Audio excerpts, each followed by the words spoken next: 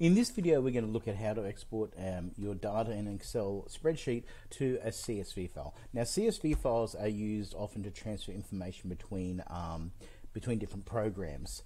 They basically stands for comma-separated values, and which will exist of a text file with your different values with commas in between each one.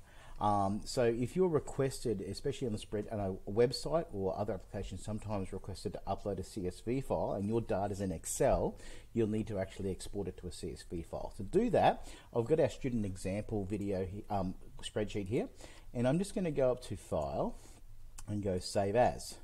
And in here, I can go to drop down here and choose your CSV, comma separated value. Rightio, so I'm choosing where I'm going to save it. So saving it in my documents folder, the same folder that I actually have the original document. Once I've made it to a CSV file, if I go save, it has now created it and it's saved it. And you see up here that it's actually a CSV file, not an Excel file. And that way you can upload it to whatever website or program requires the CSV file.